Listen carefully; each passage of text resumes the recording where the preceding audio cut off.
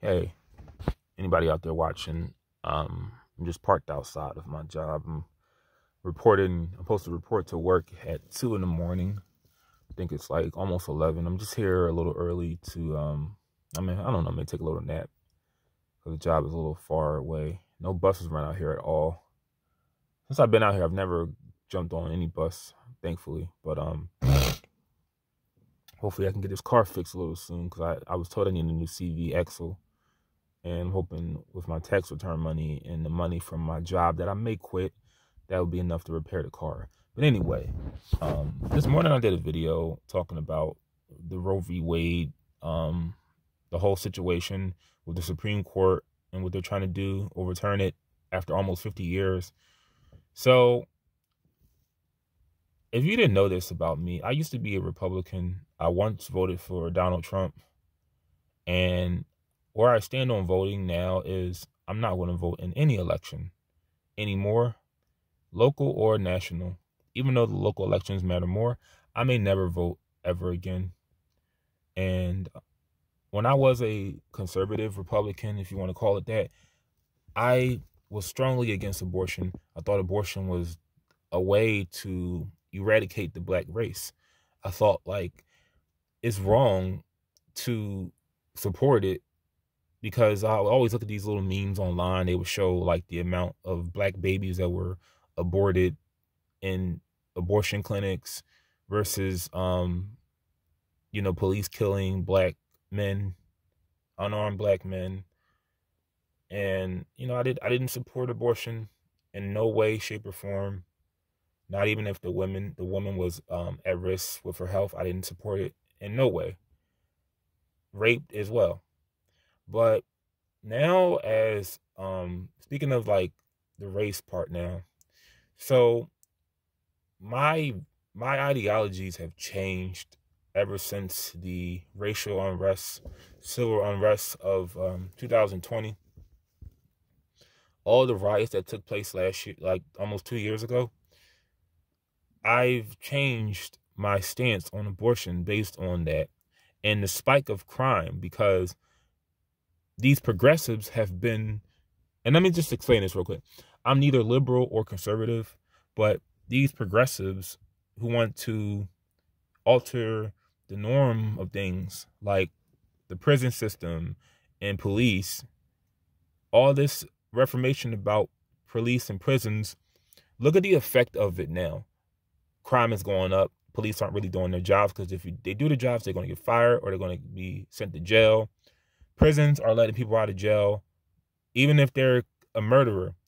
They are allowed bail at a low amount.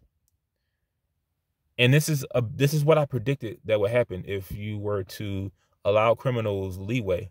They're just going to keep committing crimes because they know nothing's going to happen. It's like it's a little scary because it's like they want to just see the town just go into pieces. But sorry. I just really feel bad for the people, like the immigrants that come here and they try to just do for themselves. They try to work and they have to suffer from a lot of this crime because they get affected the most. But let me say this. So I read this book on abortion. It was a chapter dedicated to abortion. It was called Freakonomics, one of my favorite books ever. And it discussed it. This is where I got this thinking from. So it discussed on the amount of money that people spend on prisons every year. Every inmate ranges from 25 to 30,000 per inmate a year to house and clothe them and feed them. Yeah, they committed crimes, but our tax dollars covers all of their expenses per year. A lot of people in jail, a lot of people in prison, they are products of unwedded, uneducated, impoverished women. Women who are not fit to be mothers to begin with.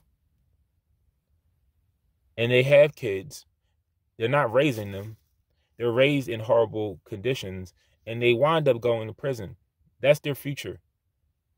It would be a lot easier for the country, crime-wise and tax-wise, if their existence did not happen to begin with. I know that sounds really harsh, but every time I look on the news and I see kids running down the street, knocking people upside their head, looting stores, stealing, their existence could have been prevented had we had abortion facilities on every corner like we do gas stations and barbershops.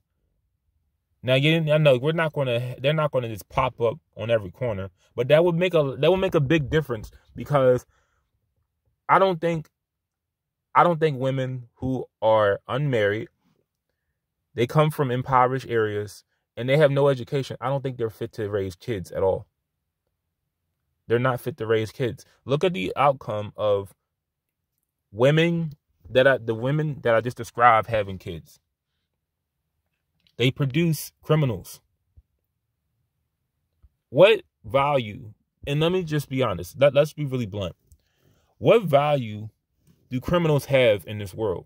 When they don't have education, they have no skills, they go right back to crime, because that's how they know how to make money, is by stealing and doing illegal activities.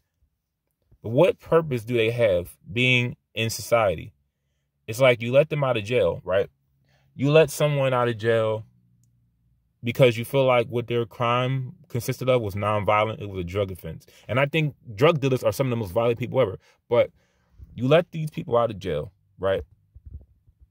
If they have like a 5th grade education, a 3rd grade reading level, they have no skills, all they know is prison, all they know is gangs, all they know is selling drugs, what purpose do they have being free?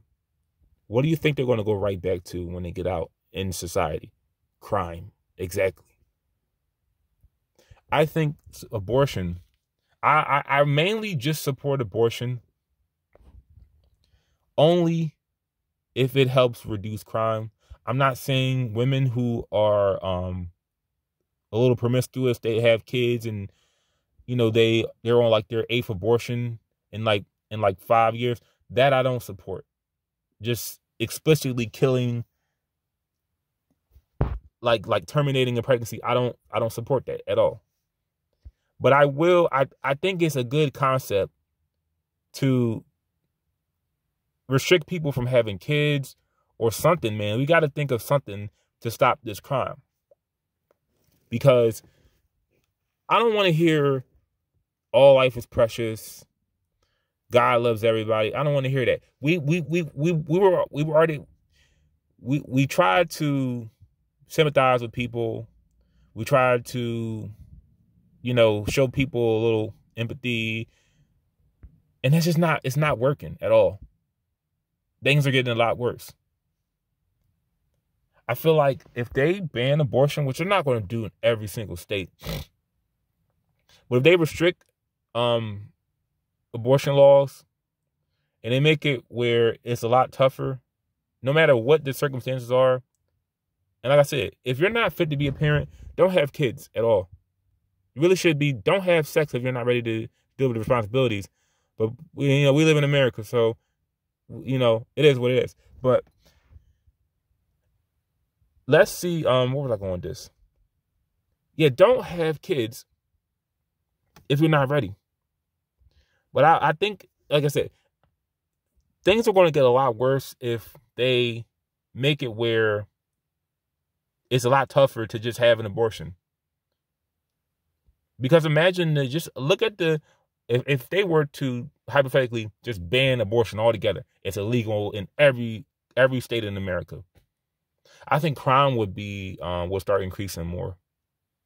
Give it like 10, 15 years, we'll have more criminals in this world than we can bear. Just think of the crime. Think of the kids on TV sagging their pants, holding guns on camera. Those are the people that you want to, those are the people whose lives you feel is precious and it's worth something. Just think of it like that.